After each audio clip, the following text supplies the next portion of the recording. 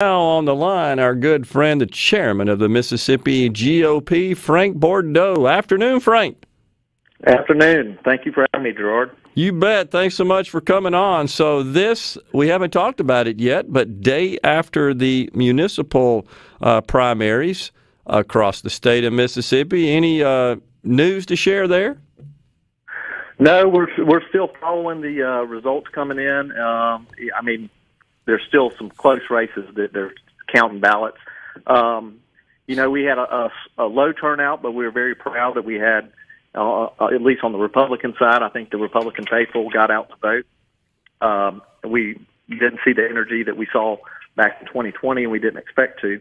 But I think we had some really good candidates that ran, and I really want to start off by thanking everybody that put their name on a ballot. It takes a lot of guts and courage to do that. And so whether they won or lost, we're proud and that they put their name out there and ran a good race. That's a good point, Frank, and thanks for bringing that up. You know, those that don't run, those of us that aren't a candidate, we, of course, we kind of make it our business to criticize those we don't like and express our grievances there and differences and praise those we do. And that's part of it. That's our system. I accept that. But signing up for that takes a lot of guts, doesn't it? It takes a lot of guts. And, it's stressful on the individual and their family and their friends. And so, but I think that we're going to see everybody come together after this primary. We're going to have a few runoffs across the state that are going to be of note, and then look forward to June 8th. And that's what the state party is geared up to work hard on June 8th to get the Republican folks out to vote and support our Republican candidates. Were you pleased with the field overall? Looked like we had a great field of Republican candidates. We had an unbelievable field.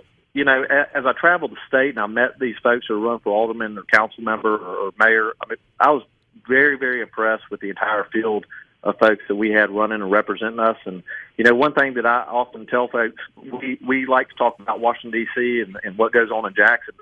A lot of times what goes on in city halls across our state affects us closer to home, and we really need to pay attention to those folks that are representing us and their policies and how they spend our money. And so, but I think we have a great slate of folks, and I'm looking forward to June 8th.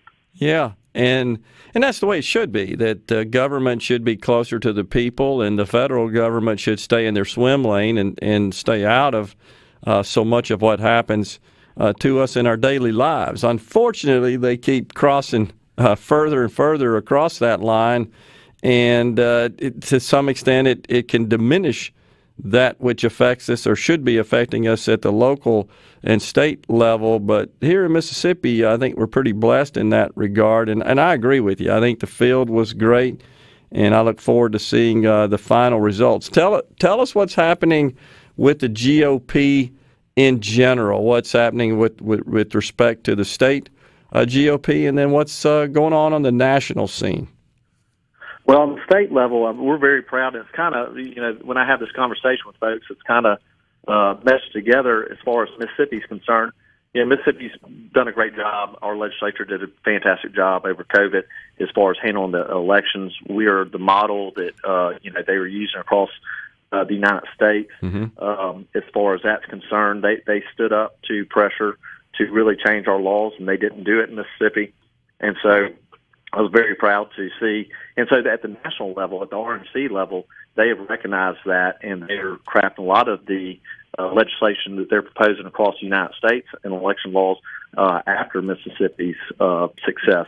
And so that's something we're very proud of. And the RNC has also been very helpful for the Mississippi party as far as contributing resources to us. They're very interested in the condition of our facility in Jackson, our headquarters in Jackson. And so we've formed a very good relationship with the folks at the RNC. Our chairwoman has been very supportive of Mississippi, and our co-chair is going to be coming to Mississippi soon, Tommy Hicks, and we're looking forward to that. And so our role right now, and has been for the last several months, is obviously we're constantly raising money, but we're collecting data, and we're trying to get our data out to Republicans at the local level for them to use in their races. And so that has been our goal. We're going to be out with a strong GOTV presence, get out the vote presence prior to June 8th in several places in the state of Mississippi. And then one of our goals is to get on college campuses and really try to recruit some younger folks to the party.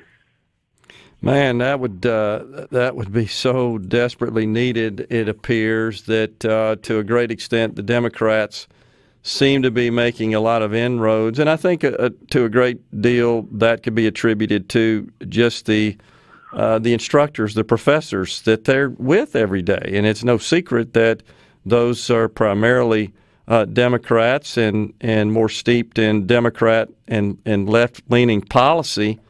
And so they often don't get the other side of the story. They don't really get the full marketplace of ideas, as we say. And so to a great extent, I think it's incumbent upon the party to change that and to communicate. No question about it. I'm looking at my role and the role of the party. We now have all 8 statewide. We control the Senate, we control the House. Yep. Our role is going to be to grow the party, and the way to grow the party, in my mind, is to go after folks that typically don't vote Republican, and then the younger folks. And so that is our goal, and we're laser focused on it. And hopefully we make some inroads. We are working against, in many cases, like you said, faculty at these universities that are promoting ideas that are completely contrary to our ideas, and I think most of these students' parents' ideas from Mississippi. Yeah. And so that's tough to combat, but we're going to do the best job we can and work hard on doing that. Well, appreciate that. I think that is needed. It's the next generation and crop of voters, of leaders, of candidates, and we want them to be exposed to all sides of the political spectrum and the philosophy of governing. And unfortunately, it seems like to a great extent on college campuses, they're only getting one side of the story. So let them make their own mind, but expose them to all the ideas, and that ought to be the goal. So I appreciate that. It's hard to believe, Frank, but we got the 2022 midterms just around the corner, and with the 2-year cycle, it just comes about fairly rapidly. We're just kind of digesting and recovering from November, but from a campaign perspective, you got to get going now, and campaigns are already starting to get in gear and mobilize, and candidates are announcing.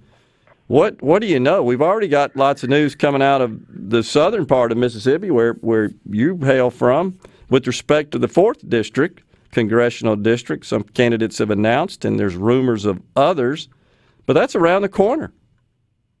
It's around the corner, and you're right. They have geared up really quick. It seems like elections start earlier and earlier these days. But down here, it's going to be a free for all.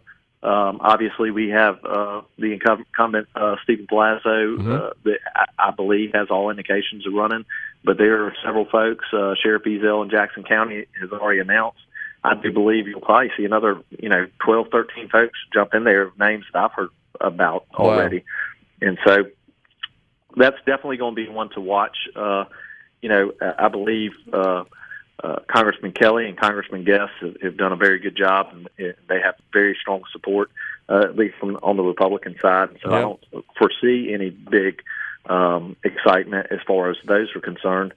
So I think I believe that Congressman Thompson will have some folks that will run against him again on the Republican side, and so we'll see where that goes. But I believe the excitement or the energy is going to be down here in South Mississippi. We're going to see